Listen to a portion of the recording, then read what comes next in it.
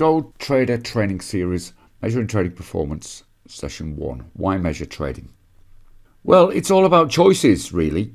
The choice to succeed or not to succeed is based, to a large degree, when we look at successful traders, on how well or otherwise they measure. For effective measurement can give you increased confidence that makes trading discipline easier. If we look at the relationship between discipline and confidence, it is absolute. If you're not confident in what you're doing, you're less likely to be disciplined. If you become more confident in your plan, you're more likely to follow it. That confidence comes from measurement and knowing that there's potentially going to be some results that are sustainable. Effective measurement can give you the ability to make considered decisions about possibly changing your plan and processes to improve your outcomes. And with that comes an emotional calmness to enable better decision making.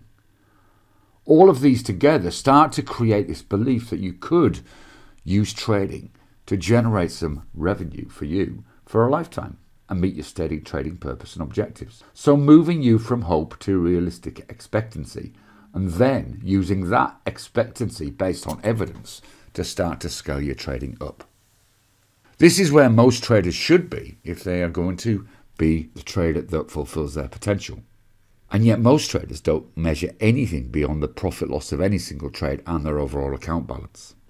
And so if you don't do this, because it is all about choices, and don't have effective measurement in place, this will decrease your confidence, make a disciplined trading more difficult, will mean that you have an ability to make decisions on real evidence, so most changes to your plan and processes that potentially could improve trading outcomes are based on whim rather than something that's real.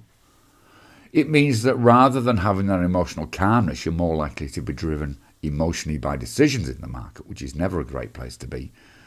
And you have a hope, not a realistic expectancy, that you can do this for a lifetime because you have no evidence to suggest that you are moving in the right direction.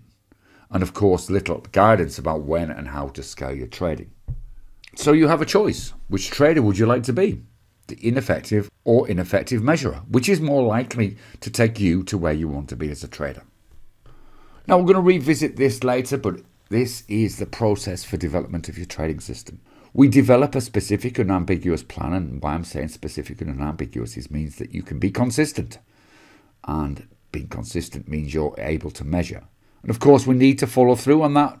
We've already referenced discipline, so we need to trade it religiously and measure results for a specific strategy or set of strategies. Once we're in a position to do that, we can start to test parts of our plan and alternatives to it, and that then creates feedback to amend the plan accordingly. That's the process that we want to aim for, but without having measurement in place, this is just not going to happen. It's really that simple.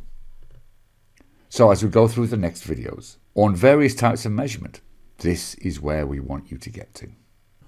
Now, one last slide in this introduction is look at the 3 essential measurement approaches, and we're going to discuss these through the next 3 videos. We've got macro measurement, which is all about your overall results and how we break those down into key numbers. Your micro measurement on behavioral performance and your micro measurement on system performance, because it is these micro measurements that create your macro measurement, or it's the things you do and how you do them that create your overall results. We'll see you in the next video.